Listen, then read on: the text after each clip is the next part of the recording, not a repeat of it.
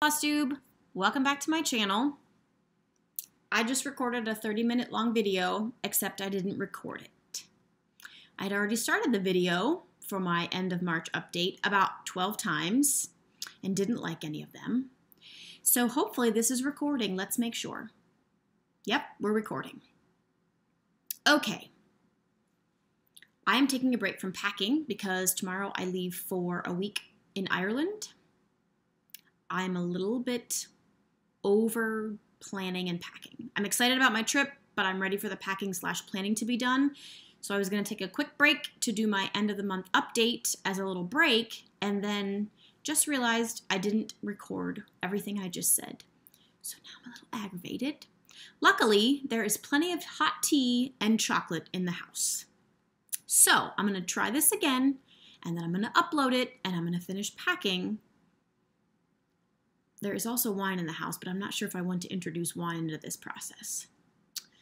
Okay, so if I haven't said already, this is the first trip my sister and I are taking as adults together. We traveled together when we were kids. Our dad would take us for a week to Lake Erie, which was about an hour from where we lived. We would rent a cottage on Lake Erie. My sister used to always get homesick, and so usually by the second or third day she was sick, and my dad had to drive her back to my mom. My parents are divorced, and we stayed with our mom. Anyways, so we have been on vacation together, but never as adults. And I am the oldest, and I am a typical older, bossy sister. But my sister is also quite independent, and she has been doing much of the planning and much of the bossing. For example, she will text me and say, buy these waterproof pants, they're on sale. Call your cell phone carrier and get an international plan. Call the airline and upgrade your seats if you want to, which all of those things are very helpful. I'm just not used to someone being the older sister. So we have separate rental cars. Our boys are driving. I am not going to be trying to drive on the opposite side of the road. I'm going to be working on my accent. So I think having the separate cars will be good. But I am super excited to spend a week with her and her husband. And Brian. The kitties are at work. I am boarding them at the clinic because we have a boarding facility, and the babies are wild enough that I fear they will burn my house down or Mama will kill them because she's gotten really spunky the last week or two when I've opened the windows to let some fresh air in. I have a cute picture. I will try to upload it here. I opened the window and all the babies were sitting in it. It was adorable. But anyways, I think the fresh air is like making her have, like cage craze or something, because she'll just rush them and she smacks them and bites them and hisses at them and growls at them. So I don't want to leave them all here without somebody watching them all the time. So anyways, there's no babies here. I'm in the process of packing.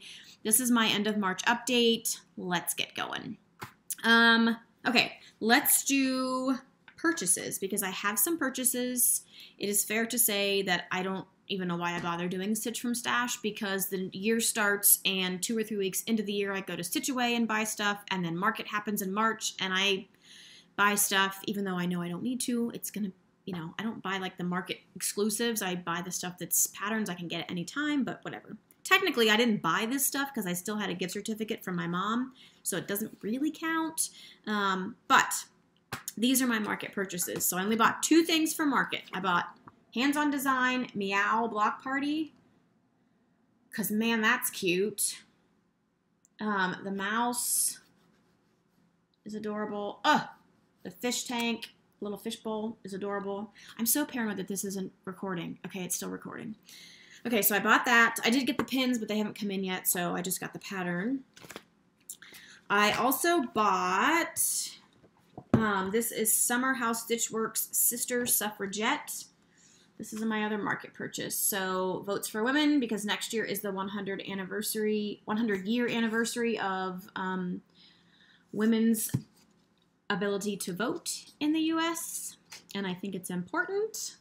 You can also make these little buttons, which I would never wear, but they're really super cute, so I do want to finish it. I just don't know what to do with it. She's got the directions on the back to make the button, so maybe I could somehow make it into like a little, I don't know what I'm going to make it into. But not only is there the pattern for the US, the UK, and Canada, it's also got Netherlands, France, and Australia. See it?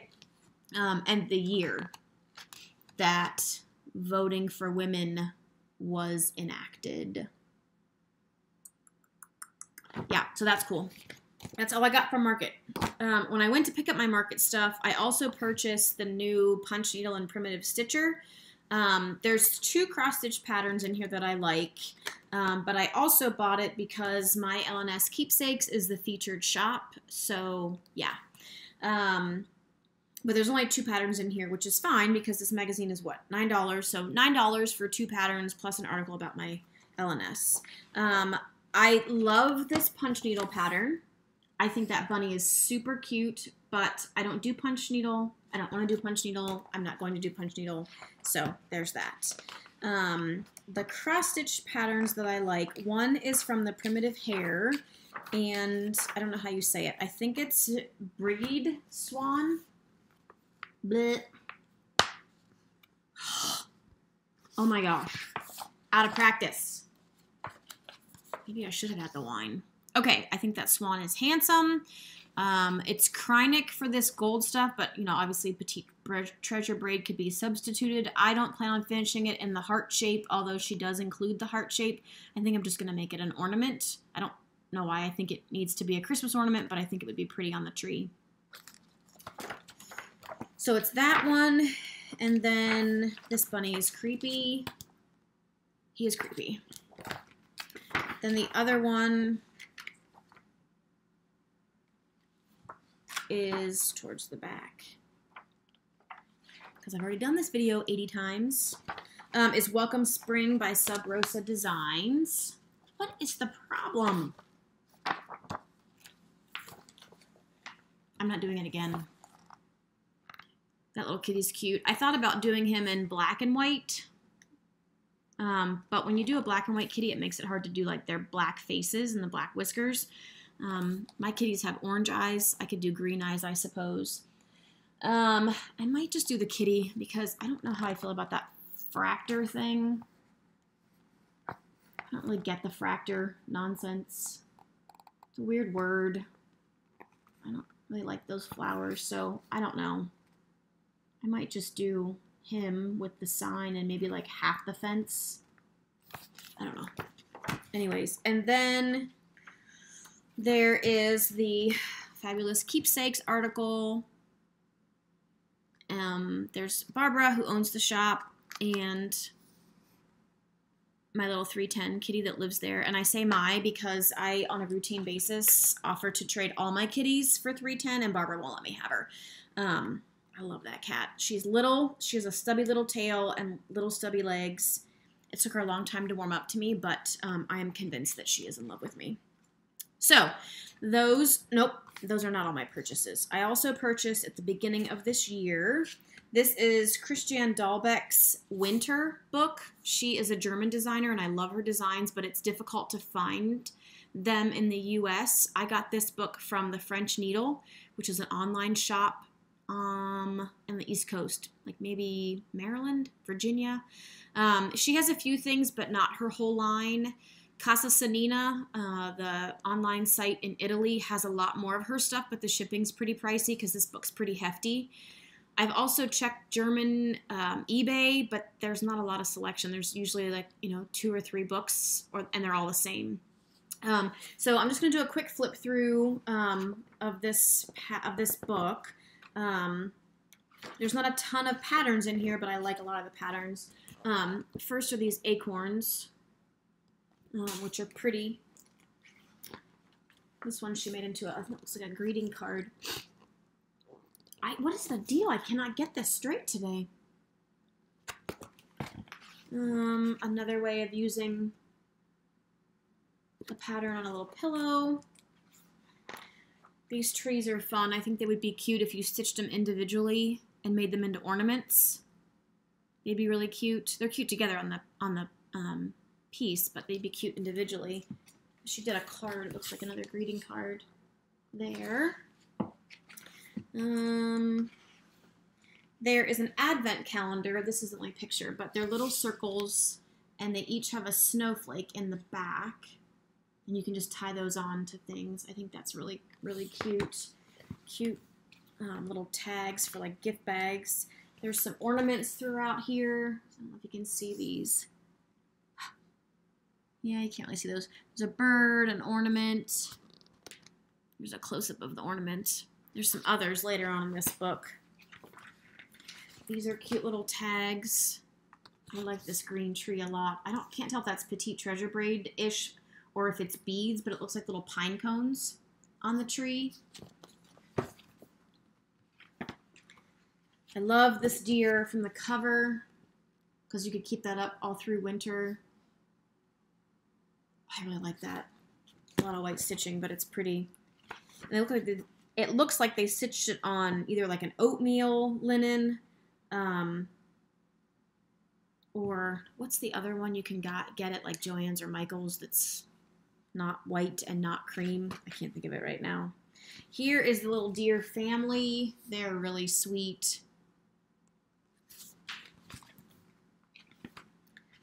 Here's another little deer by himself.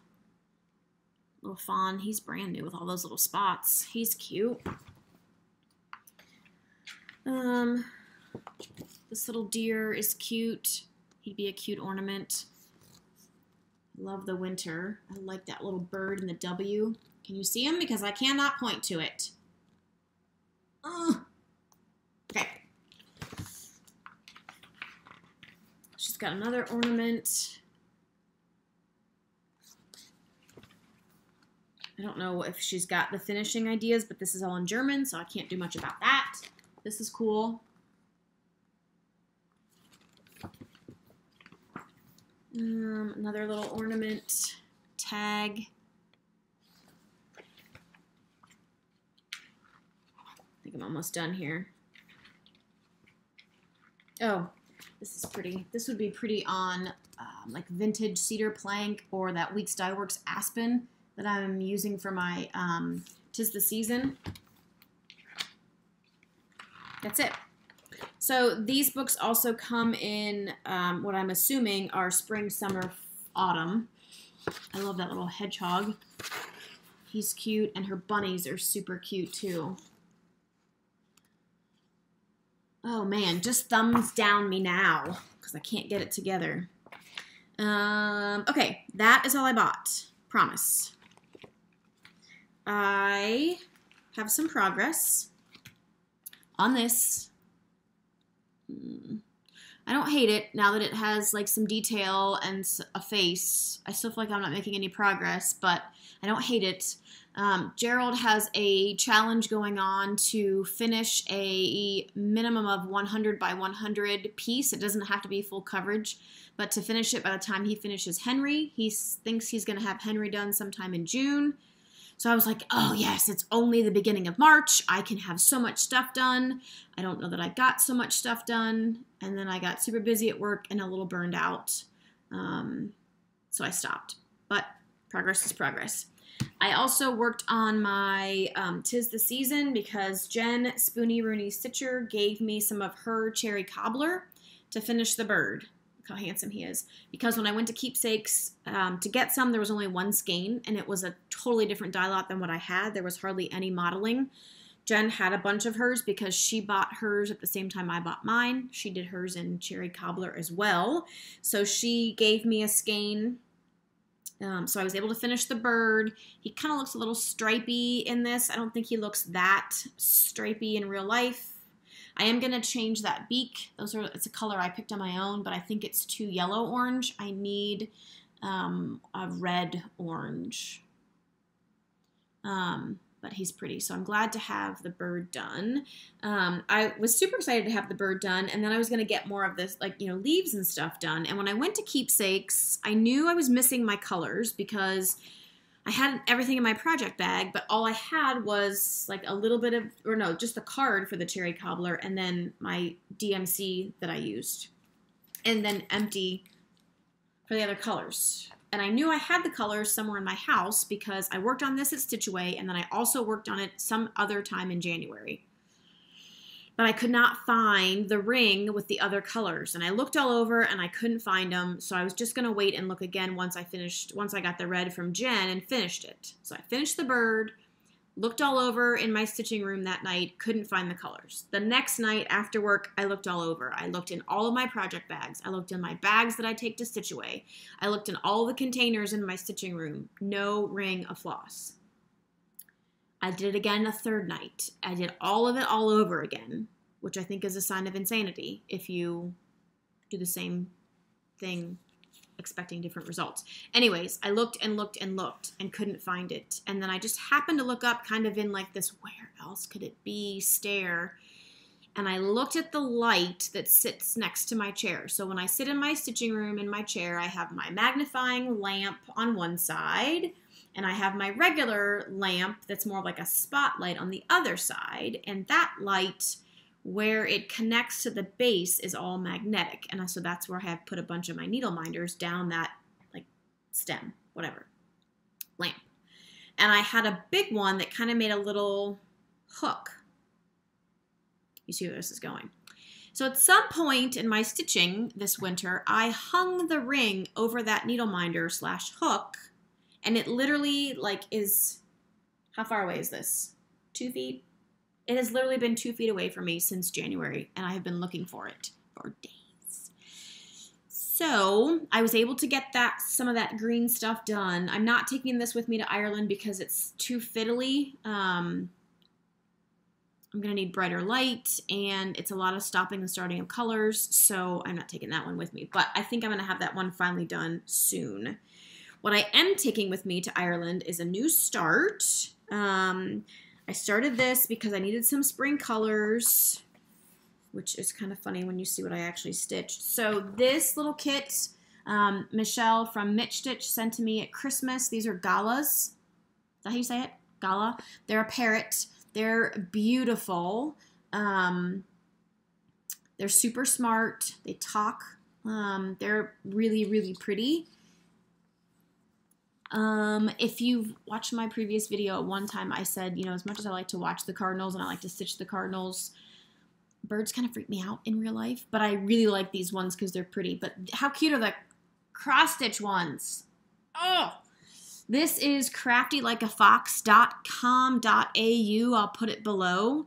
It's a kit that Michelle sent to me, but you can get these PDF because she is based out of Australia, so the shipping to the US would be pretty expensive for the kit because the kit comes in this bag.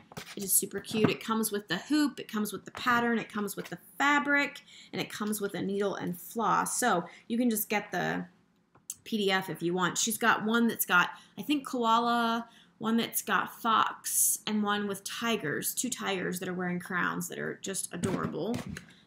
So here's the fabric. It's Ada. It's soft though. So yeah, I was super excited for all that bright spring stitching, and that's what I stitched.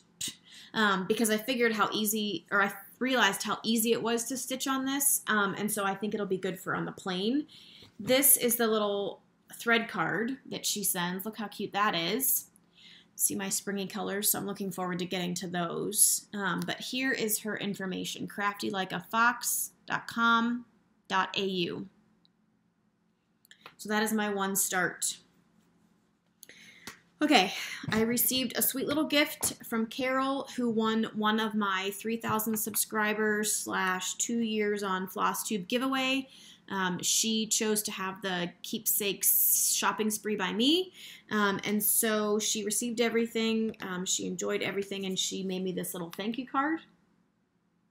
I kind of sent her like a season package, so she got something for spring, summer, fall, and Christmassy, winter, and then some flosses and things. But she made me, this is from Foxwood Crossings cardinal pattern that came out last year. I have it, but I haven't stitched any of it. And you can make these into ornaments or make them into like the little sled ornaments, but she mounted them on paper. And I think they would be really cute for ornaments, but I also think they would be good for bookmarks. I don't think that it'll flatten this too much to put it in between a book.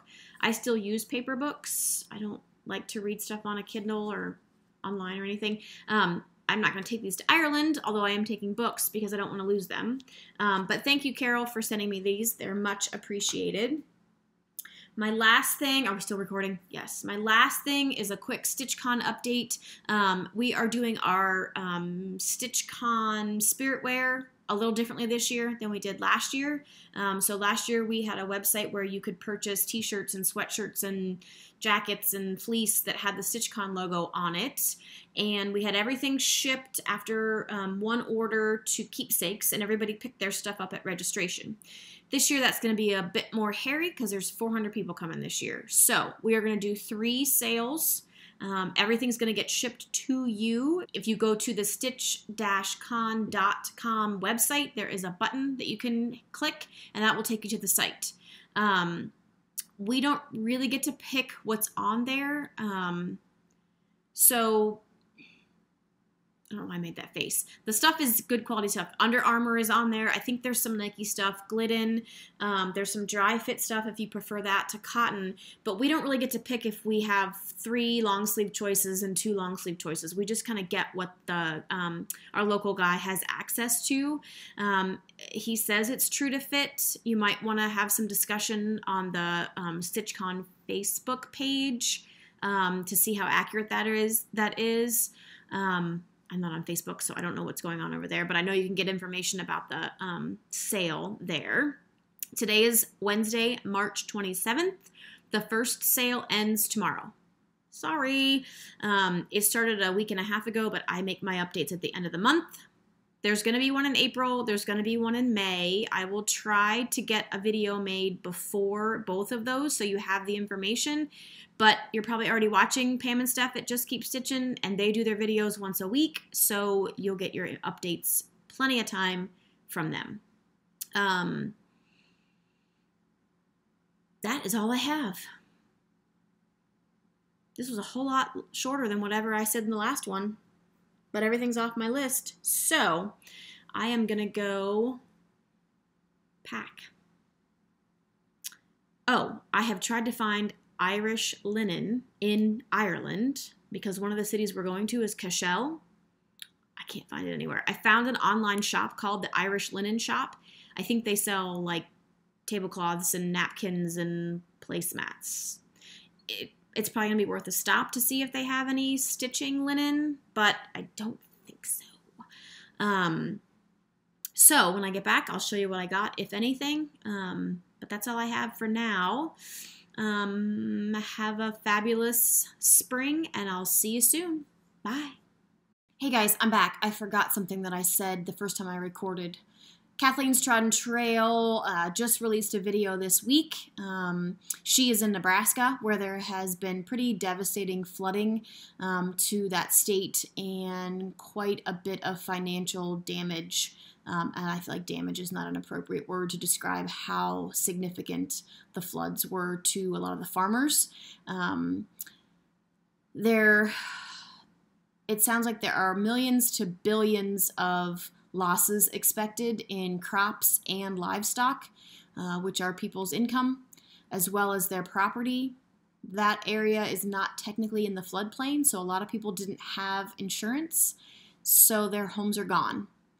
So Kathleen gave 5 organizations that she is familiar with, some that she has already donated to before this happened.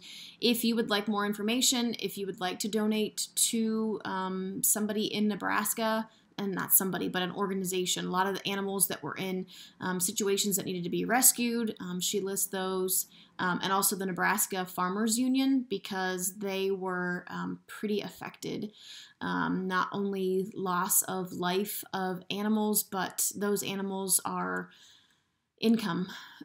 Crops are income, and it's what we eat. So head on over. I'll put her channel below. I can't link it because I don't know what I'm doing. I'll try to link it, but don't get your hopes up. She said Red Cross and Salvation Army are 2 that you could donate to as well, but we don't know how much money actually goes to those areas when you donate to big organizations like that. So if you haven't heard, go to Kathleen's Trodden Trails site. She's got a video that talks about the flooding, and then this week she released one with some organizations to donate to. Up to you. Thanks for watching. Bye.